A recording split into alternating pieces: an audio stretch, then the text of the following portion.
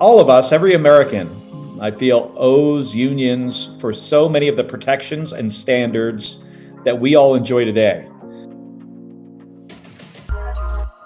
It's unions that have built and continue to build a strong middle class in our state and across the country, unions who won American safety in the workplace, and unions who won civil rights protections for all of us. They brought us Medicare and Social Security, also brought us the weekend.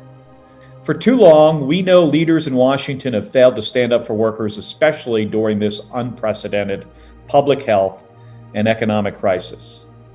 And as we go through this crisis, we need to think about how we're going to be rebuilding our economy and reinventing it for the future. Now, as a former astronaut and Navy veteran, I know how important it is to have somebody invest their time into you, ensuring that you have the training and skills to succeed.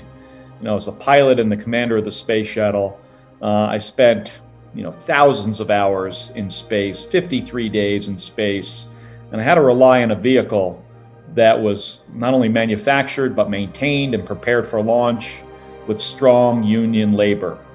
This is concerning. Over the last couple of decades, the federal government has drastically cut career and technical education funding.